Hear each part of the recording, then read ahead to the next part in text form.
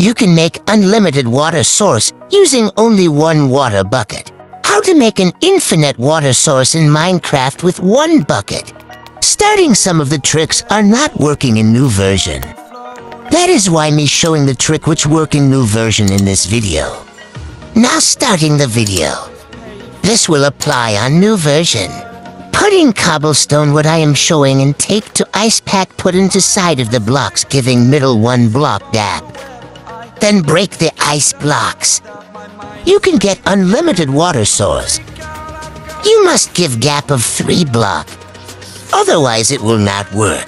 Same method we are using here also, but differences. Here we're using bucket instead of using ice blocks. The two side of the block we are putting water and we getting unlimited water sources. Using one bucket of water we can make unlimited water sources.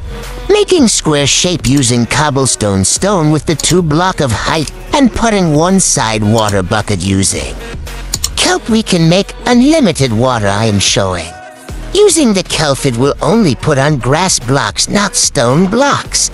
Here we can see that unlimited water source made by one water bucket.